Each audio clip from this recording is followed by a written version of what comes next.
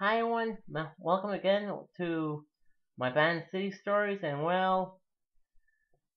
in one of my earlier videos I did here on YouTube about my VanCity Stories, I talked about me being on the transit. So right now I want to just tell you some stories about me getting lost. And one time actually involved me getting lost in the transit on the buses.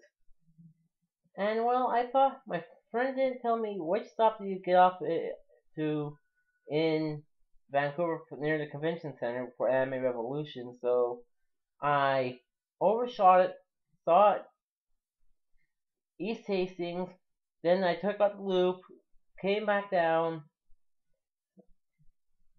and actually got at the stop and took a tour of. I went by foot to the convention center.